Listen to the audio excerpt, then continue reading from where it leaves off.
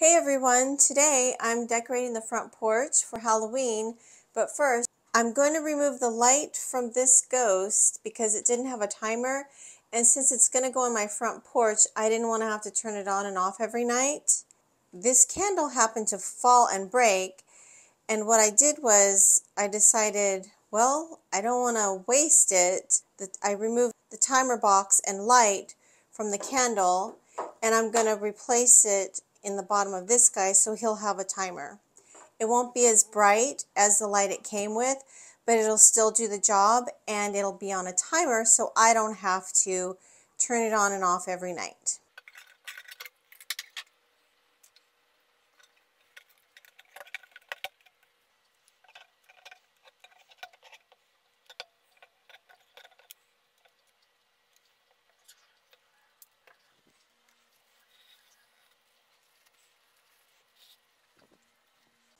I happen to like this one better because it does flicker, where the other one, I don't think it flickered quite as much. I like how it looks like it's a candle with the flickering. I can put it on my front porch now without worrying about turning it on and off. Here's the front porch. I have my fall wreath up here with my fall wreath hanger that I made or decorated, you could say, earlier this year. Got this. Here's everything I'm using. I have these planters. They're pumpkins. On one side they have jack-o'-lantern faces, and on the other they're just plain pumpkins. And I bought these mums at Sam's for $16. $16 each. I bought the planters at a place called Callaway's a very long time ago, probably 10 years ago. And they've withstood the test of time. They're made out of like it's like a really sturdy plastic. Definitely a favorite purchase. One of my most favorite purchases I've made. First thing I'm going to do is just flip that around for the boo sign.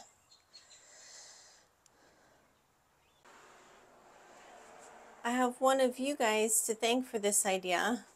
You said to use a chalk pen and to outline the bat. Hopefully I understood what you meant and I did it correctly. It's not perfect. Couldn't find my chalk pen, but I did use some paint.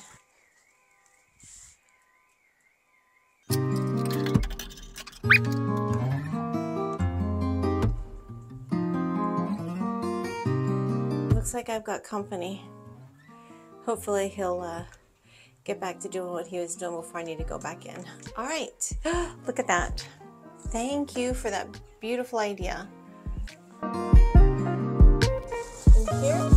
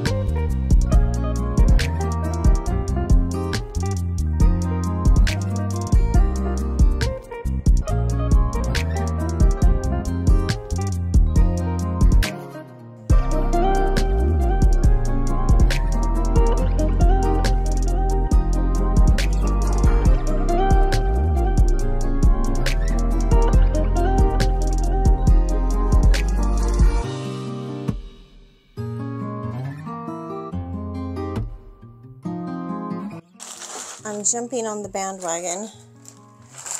I don't have the bats, but I do have spiders. I think I'm going to put them along somewhere along here.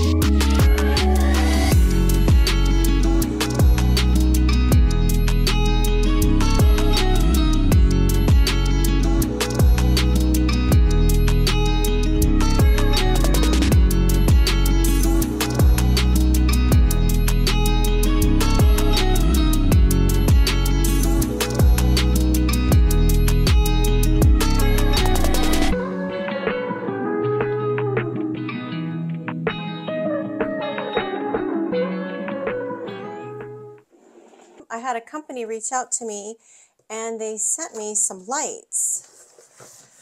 It's a company called Onforu, spelled O-N-F-O-R-U. They sent them to me so I can review them for you.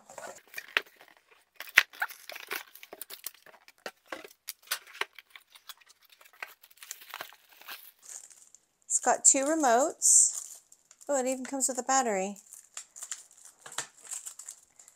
They're pretty good size remotes. It's an LED floodlight, a pack of 2. It has this arm that you can fold in, and it looks like you can mount it, like if you were to mount it to a wall or something. So they both come with the same bracket or same arm. Let's plug that in.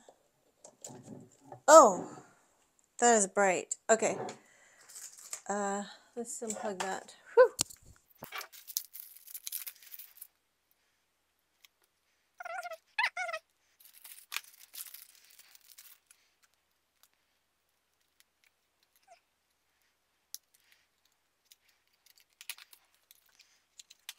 I have the 50-watt RGB LED floodlights, and it's model FG80. It has a DIY custom color and 44 keys remote control, which there's the remote control, 44 keys. Let's see, I want orange for Halloween. Let me plug in the other one. I've done this one in orange, can't tell, and then this one's green. You can control the light from your remote. It has a 3-hour timer, 6-hour timer, or a 12-hour timer. It has 20 adjustable colors, 6 different modes. That's auto, there's quick. And then to stop it, you just hit that button there, and then it also has white. And then you can adjust the brightness with these 2 buttons here. It is waterproof, and it's pretty simple installation. You just plug in, go, unless you want to mount it on something. It has these grooves in here to help it vent so it doesn't overheat, which is nice. It does get a little warm, it doesn't feel too warm though. I've had it on for about 5 minutes. Next, I'm going to go set these up in my lawn because I'm going to have them shining on my house at night for Halloween.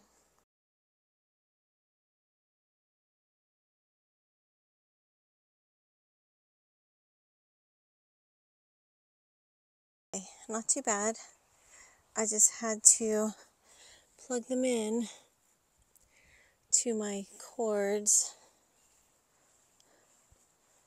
and run it to my outlet here. Once I can see them lit up at night, I'll know exactly how I want it.